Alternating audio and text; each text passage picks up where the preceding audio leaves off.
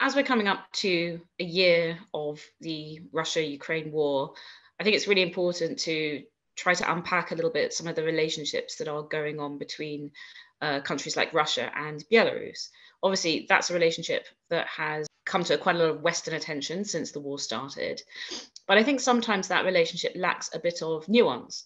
But a lot of the time, that relationship tends to cast Belarus as highly dependent on Russia, which of course it is, for security, for economics, and certainly politically as well.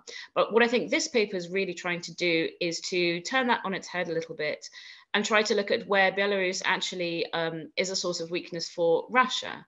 So what we're looking at really is Belarus's military role and security role as a provider of really important logistical and practical support for the Russian armed forces, without which the Russian army might have some challenges, especially during wartime at the moment, but also during peacetime.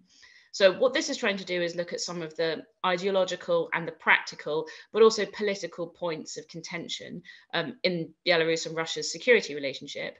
And it's trying to really challenge a bit of prevailing wisdom that casts Belarus as the only dependent party here. So I think for me, whilst I was writing this, there's a lot of prevailing wisdom out there that talks about how aligned Russia and Belarus are since the Ukraine war.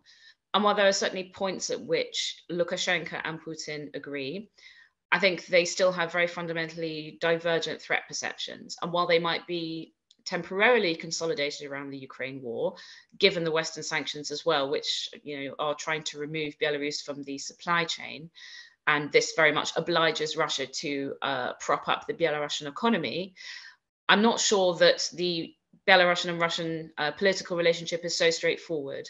And actually, there are quite a lot of divergences between them and political frictions. And those are things that I think NATO allies really need to be looking at.